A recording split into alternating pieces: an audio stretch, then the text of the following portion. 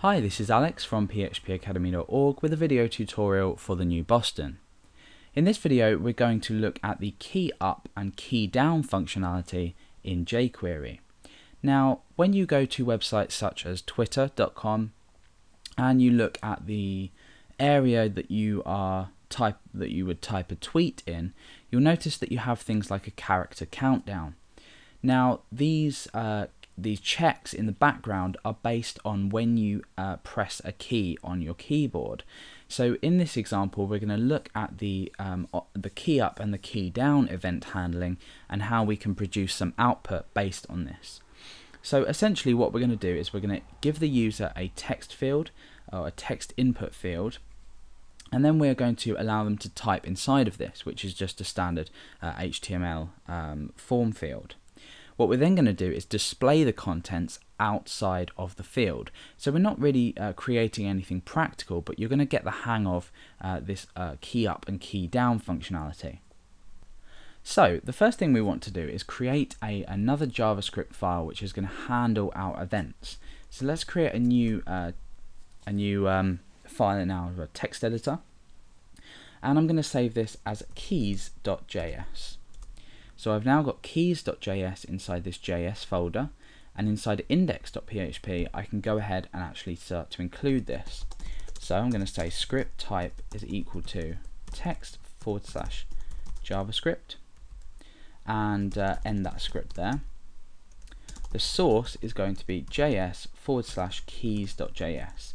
So now keys.js is going to handle the events that we the event of a key up or a key down. So let's build up our page to give you a rough idea of what we're actually going to achieve. So I'm going to create an input field, and this is going to be text. The ID of this is going to be user text, and that's all we need for now. Now let's go to our browser and have a look at this. We just have a text area where we can type something in here. Now what I'm going to do is create a div just below here, or we can create a span, I guess. And the span ID is going to be text or user text feedback. So I've called this user text feedback, and this is user text.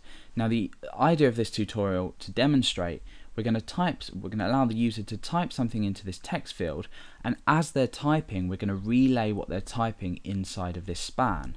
So essentially what's going to happen is as I type characters here, for example A will then appear underneath. When I type B will appear underneath, and this is all without refreshing the page, obviously.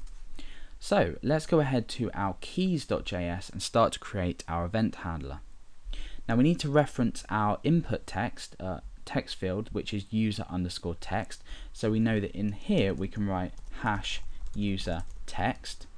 We can then say dot. Now this is where we call the event handler. So I'm going to say key up, or key down we'll say.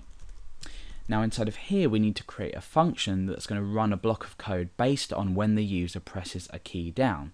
So function, and in here we can start to create our code in here. So let's just for an example now say alert key down. Now what's going to happen is when the user presses a key down while they're inside of the user text field, we're going to alert key down. So let's go over to our page and test this out. I'm going to click inside of here, and I'm just going to type A.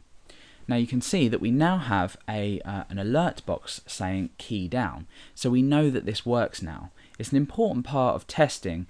I know I do especially use alert boxes a lot just to test event handling.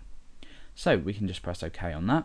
Even when we press a backspace we get the key down, and then you can see that the A disappears. So now that we know this works, we can get rid of the alert and we can start to actually write out the input into this user text feedback span.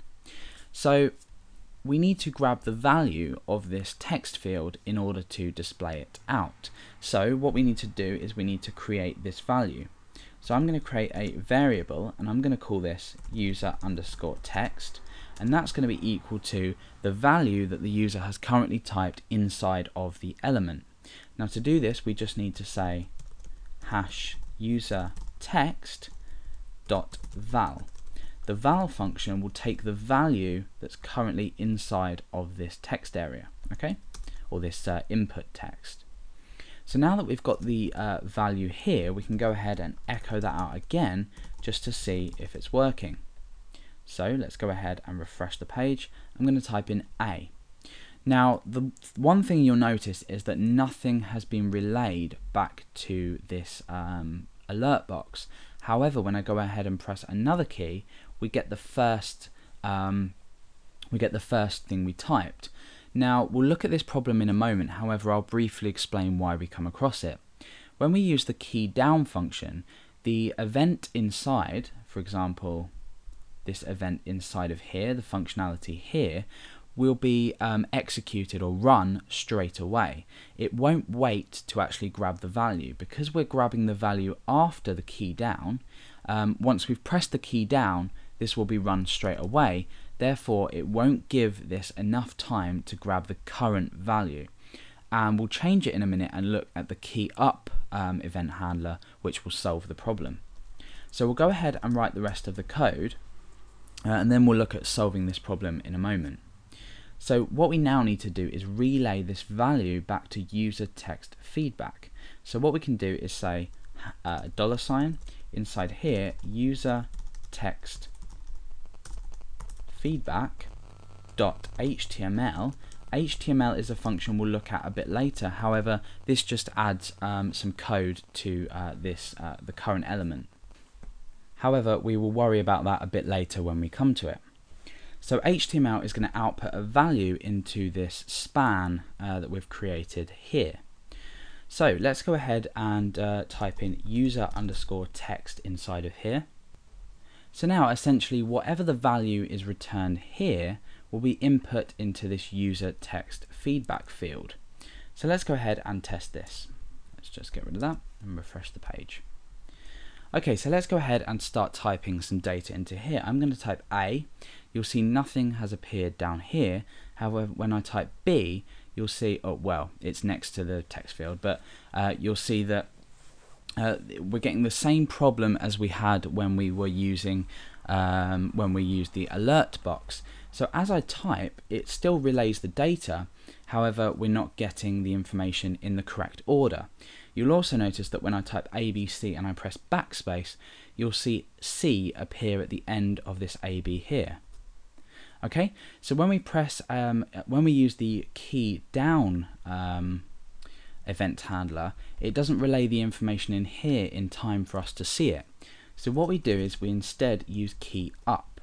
So if you're having this problem, then key up is the event handler to use. So let's go ahead and test this now. A, B, C. You can see that it's writing it in exactly the same time as we're typing it. So in this tutorial, we've looked at the key down and the key up function, the differences between them, and where key up should be used, in this case when we're retrieving a value. And we've successfully created an input box which will relay information as it's being typed.